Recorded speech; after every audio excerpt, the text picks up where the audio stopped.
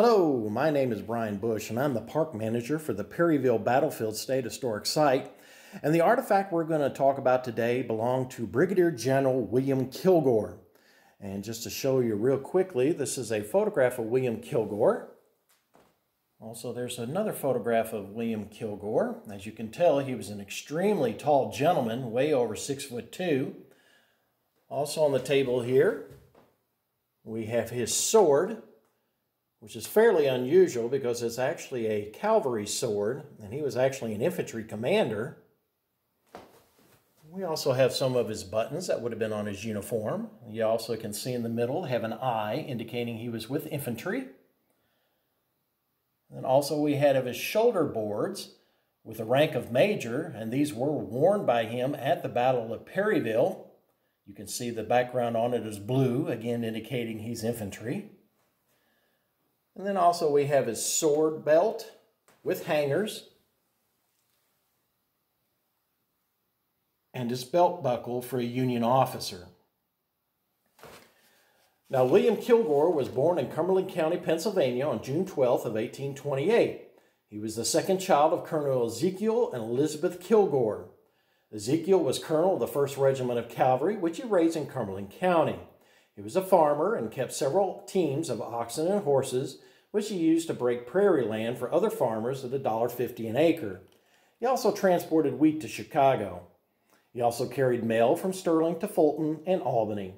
In 1837, his family moved to Sterling, Illinois. William's mother, Elizabeth, was born in 1801. They had 7 children: Nancy, Jane, William, Isaiah, Ezekiel Jr., Martha, and Eliza. Ezekiel died on January 14th of 1848. William acquired a professional education and became a teacher while studying law. In 1856, he was admitted to the bar, and the following year he was admitted to the bar of the Federal Circuit Court and District Courts, and eventually admitted to the Supreme Court in Washington, D.C. He was also a prominent politician. Originally, he was a Whig, but when the Whig Party collapsed after the death of Senator Henry Clay, he joined the Republican Party and organized a Republican Party in Illinois and nominated for governor. When he was elected to the bar in 1856, he was Justice of the Peace and supervisor for the township of Sterling.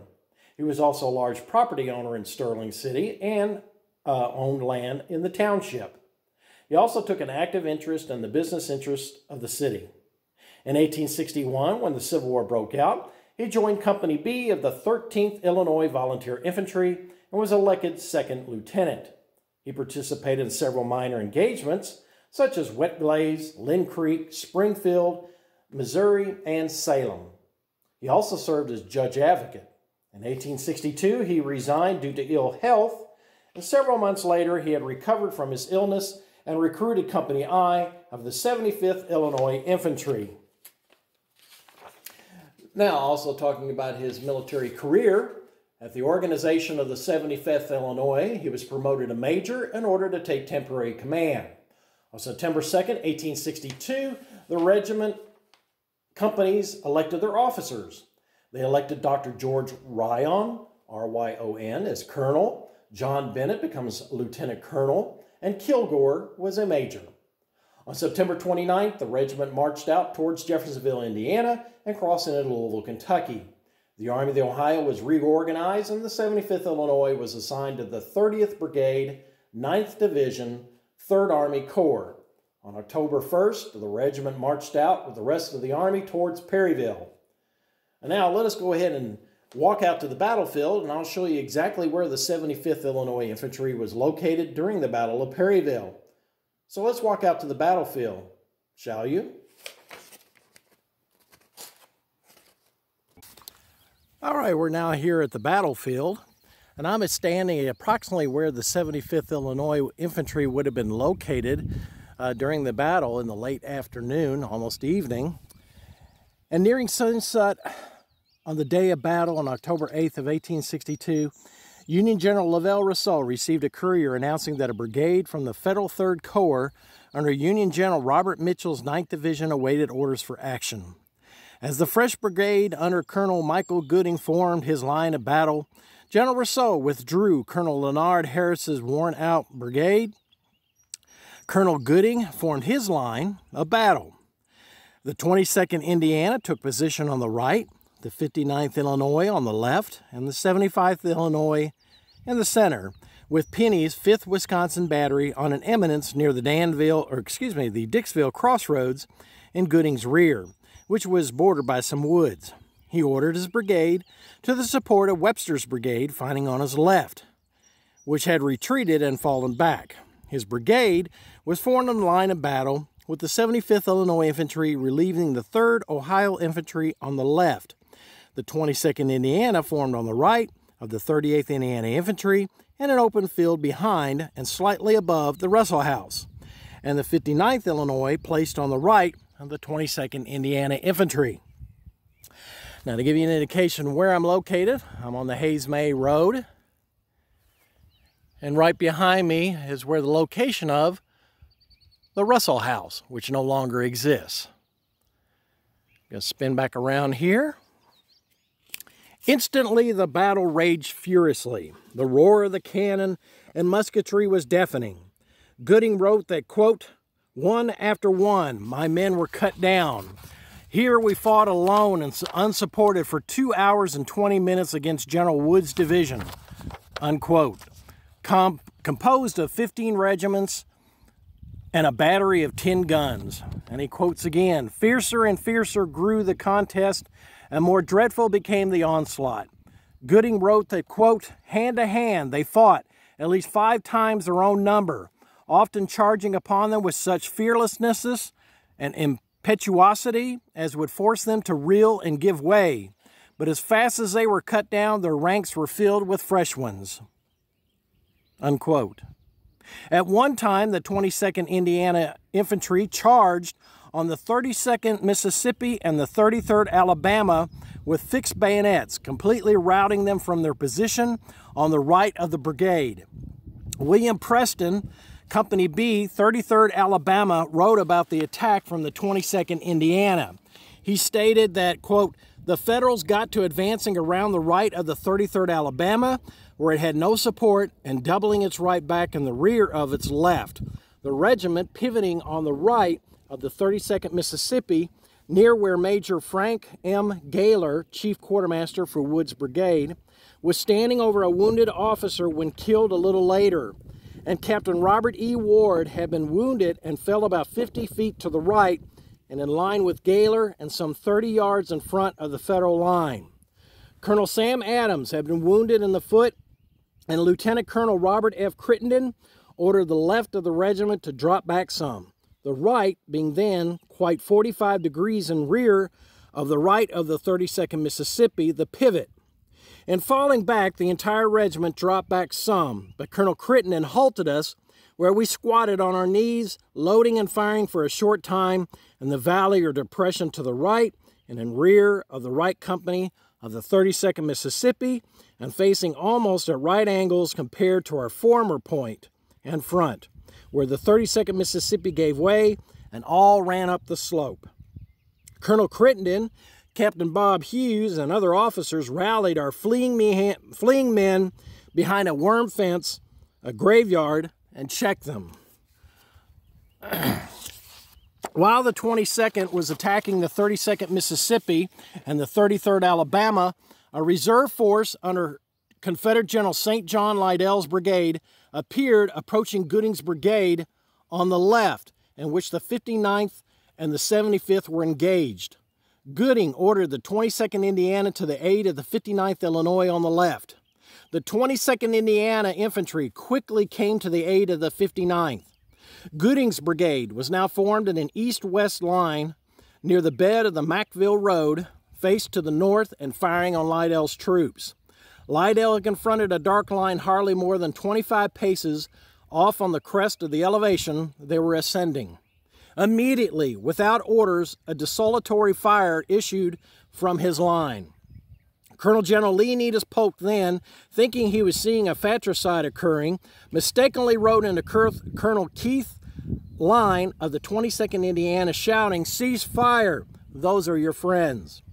Once Polk realized he was in the Union lines, he managed to bluff his way out of the encounter and made his way back to Liddell's line, telling Liddell to make sure every musket was loaded and then to fire on the Union line. The trumpets sounded fire, and a tremendous flash of musketry for the whole extent of the line for nearly a quarter of a mile in length followed after the fire. It continued for some 15 minutes. The ground before Liddell's line of battle was literally covered with the dead and dying. During the volley, Lieutenant Colonel Squire Keith of the 22nd Indiana Infantry was killed, and Major Kilgour of the 75th Illinois, who we've been talking about, was severely injured when a ball passed through his stomach and liver. During the devastating fire from the Arkansas troops, Colonel Gooding had his horse shot out from under him, and he was taken prisoner and taken from the field. His brigade was overwhelmed and were forced to withdraw from the field. His brigade was overwhelmed and were forced to withdraw completely. The brigade fell back under the cover of a hill and reformed. The officer in charge realized that they had no support within a mile, and they decided to withdraw from the field and fall back onto their lines. Now we're going to go ahead and continue our tour here, and we're going to go to the dye house where General Kilgour, at that time Major Kilgour, was taken to. Now we're at our last stop here, and this is the dye house. After Kilgour was injured, one of his comrades tried to clean the wound by taking a silk handkerchief, soaking the handkerchief in whiskey, attaching the handkerchief to a ramrod, and completely running the ramrod with the silk handkerchief through the wound. Most of the doctors thought his injury was fatal. After his injury, his men took Kilgour to a small log cabin nearby. Kilgour dictated his last message home to his mother, to the regimental chaplain, William H. Smith. He was later taken to the dye house, which you see here, which had been converted into a Union field hospital. After the Battle of Perryville, Kilgour remained under the care of a Union surgeon at the dye house until January of 1863, when he was taken to Louisville, Kentucky. Eventually, his sister brought him home to recover on sick leave. In 1870, after the war, Major Kilgour sent J.M. Dye an autographed copy of the book A Waif of the War, written by William Sumner Dodge, who was also in the 75th Illinois Infantry, as an appreciation for the Dye's kindness to him and his men. William Kilgour's brother, Ezekiel Jr., had enlisted in Company I, 75th Illinois Infantry, and was elected first lieutenant and participated in the Battle of Perryville along with his brother. But in December of 1862, his brother died from pneumonia in a military hospital in Nashville, Tennessee. In August of 1863, Kilgour recovered from his injury and rejoined his regiment in Stevenson, Alabama. On September 19th and 20th, he distinguished himself in battle at the Battle of Chickamauga. During the battle, on September 20th, he was taken prisoner but managed to fight his way out with Company D, commanded by Captain Moore, through Confederate lines and rejoined his regiment. During the defense of Chattanooga, he was cut off from all communication and surrounded by the rebels. During the Battle of Lookout Mountain on November 24th, 1863, he was ordered to charge the Confederate works, drive the rebels up the mountain, and then push them off the mountain, which he did with honor. He participated in the engagements of Missionary Ridge and Ringgold Gap. After the Chattanooga-Ringgold campaign, he was detailed to recover the Chickamauga battlefield and bury the Union dead. On December 5th, 1863, he and his men performed the gruesome task of burying the Union dead who had remained in the field unburied and had been partially destroyed by dogs, hogs, buzzards, and vultures. The burial detail took 2 days. In February of 1864, he returned to the brigade and fought in the Battle of Buzzard's Roost near Dalton, commanding the 80th Illinois Infantry. In May of 1864, he fought in the battles of Tunnel Hill, Rocky Face Ridge, and Dalton. He fought at the Battle of Resaca, Kingston, Cassville, Cartersville, Pumpkin Vine Creek, Pine Mountain, and Kennesaw Mountain. On July 4th, 1864, he commanded the skirmish line at Atlanta, Georgia. He also commanded a detachment of pioneers and ordered during the night to make an advancement movement and destroy the railway track of the Macon Railroad, now near Altoona. On August 30th, he was at Jonesboro, Tennessee. On September 2nd, 1864, he fought at the Battle of Lovejoy Station. He fought at the Battle of Lost Mountain, where he pursued Confederate General John Bell Hood's army to Gainesville, Alabama. He commanded a detail comprising the 75th Illinois and the 23rd Ohio to guard 700 government teams with army supplies through Confederate territory. He participated in the Battle of Athens, Dalton, Pulaski, Spring Hill, Franklin, and Nashville. During the Battle of Nashville, on the first and second day of battle, he charged the Confederate first and second line of earthworks and captured them. He was wounded 3 times during his career. For his services at Missionary Ridge, he was brevetted colonel. At Atlanta, he was brevetted brigadier general. During the Civil War, he participated in over 27 engagements. On July 29, 1866, he was appointed a captain in the United States Regular Army, and was brevetted major, lieutenant colonel, and colonel in the regular army for meritorious services while he had volunteered in the army. He was discharged from the army with officially holding the rank of captain. After the war, he resumed his practice as a lawyer in Sterling, Illinois.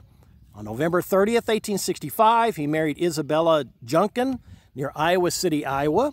They had 2 children, Eliza Graham and Susan Junkin, James Albee, Cassius Mathers, and Freddie, who died in infancy. He was a member of the International Order of Odd Fellows, the Knights of Pythias, and the Grand Army of the Republic. He died on May 20th, 1885, at the age of 56 in San Jose, California, and is buried at the Oak Hill Cemetery in San Jose. And again, thank you for coming on my journey to the battlefield today and learning about General William Kilgour. And again, come on out to the Perryville Battlefield State Historic Site and walk our 19 miles worth of interpretive trails and come visit our museum. Again, I'm Brian Bush, Park Manager, and thank you for coming on my journey today.